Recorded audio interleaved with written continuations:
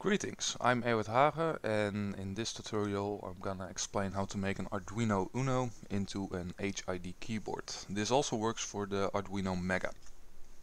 So we have a basic setup here with 4 push buttons and 4 resistors, 1 kilo ohm. This is a pull down method.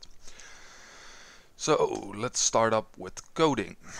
A keyboard works with a byte buffer to send through key codes. So the way to do that is uint 8t.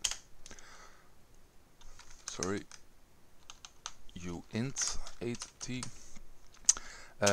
And we're gonna make a byte buffer array. So we're gonna make a buffer of 8 bytes, and we're gonna fill them in with a 0. Next thing, since it is a Arduino project, we have utilized the pins 4, 5, 6 and 7, and we're gonna give them a meaning. So to do that, define, and we're gonna utilize the WASD keys 4, and we're gonna copy those.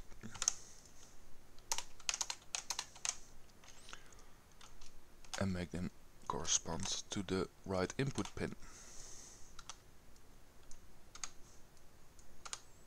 So the next thing to do is in the setup we're gonna establish a communication between the Arduino and the computer, and the way to do that is with the serial class commands, and we use serial.begin, and we will enter a baud rate. In this case 6900. You can increase the baud rate if you want, but for this tutorial it isn't needed. And we're gonna set the pin modes of the pins we have defined on top. So let's copy this and make it a input pin.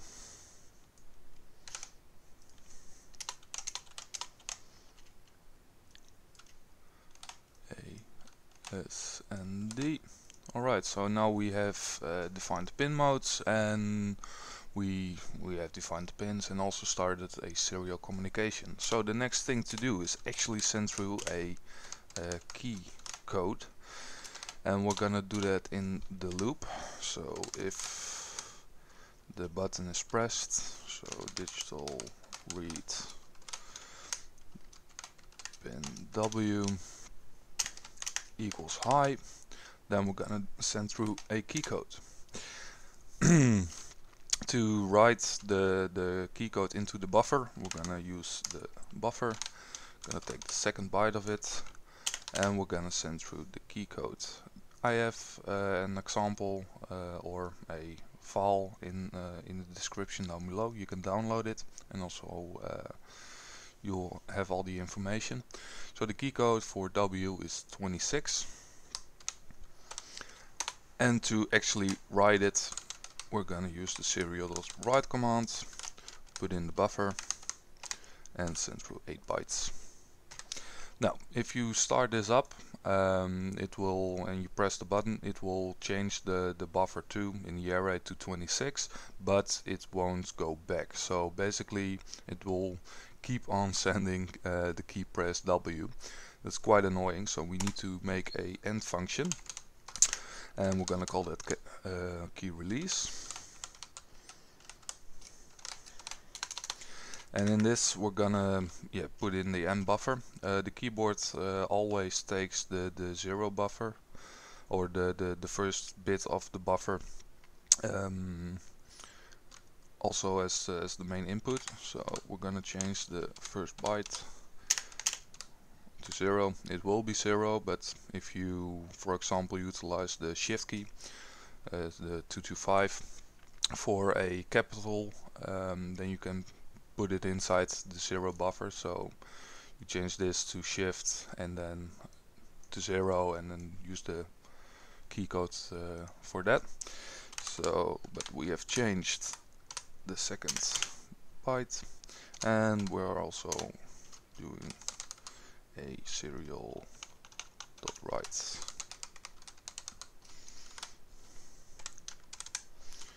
of the buffer. 8. I'm gonna send those through.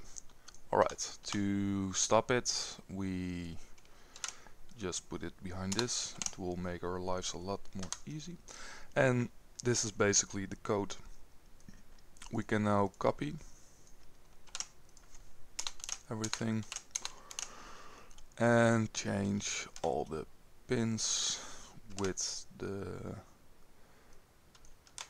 corresponding key code. So W is 26, A is 4, S is 22, and D is 7. Alright, let's check it up and also save the sketch. And we have a fault.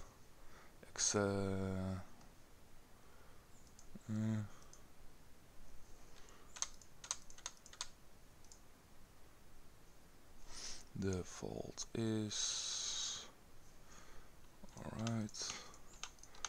I think I forgot the semicolon here. And there we go. Alright. So right now we can upload this code to our board. Make sure you select the right one. Like I said, it also works for the Mega. And we're gonna upload it. And once it's done uploading, we can move on to the next step.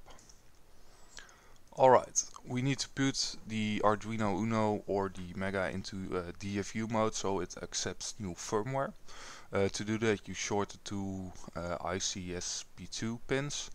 On the Uno, it's these next to the reset button, and on the Mega, it's the same block, only then on an other location, not this block.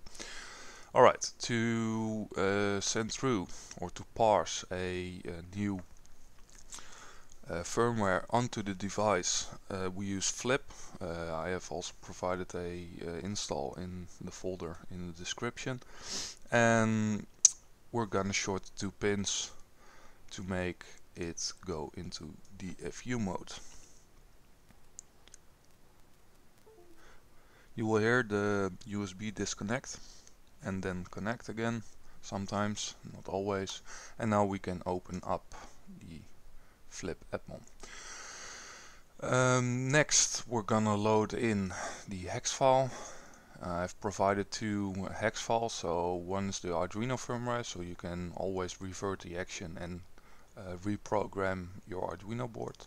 But for now we're gonna use the keyboard.hex and we're gonna press run. It checks up, so everything works. And if we go into device manager, normally you'll have a port here, but it isn't here. It recognizes the 80 mega chip, and if we disconnect the USB and then reconnect it, we should have a extra keyboard somewhere. It's always fun in the device manager, but still. The key press should work right now. So if we use Notepad and we're gonna press the buttons, then everything should fill in, and there we go. WASD.